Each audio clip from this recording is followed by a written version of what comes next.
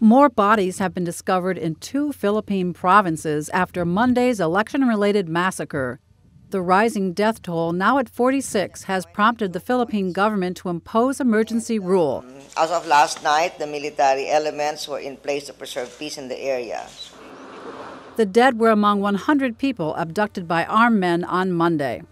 The southern Philippines has long been plagued by violence and is home to well-established communist and Muslim insurgencies.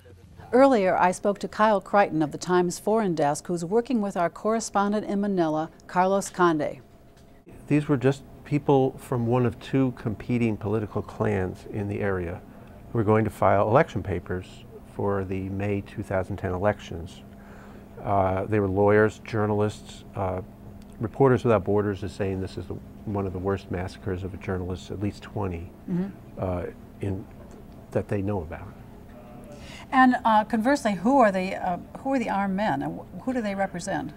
Again, the investigators are looking at the possibility that they were allied with one of the 2 clans, and that clan in itself was allied with President Gloria Arroyo, which does present a particular problem for her.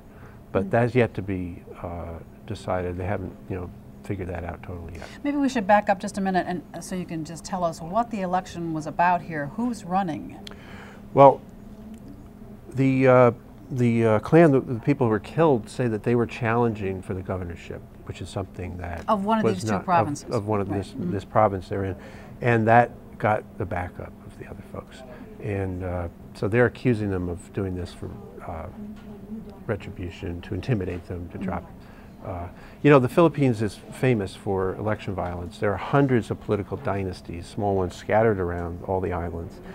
And, it's a matter of life and death to them that they maintain control, and that's how they maintain their power and their income. So it's something that's long plagued the country.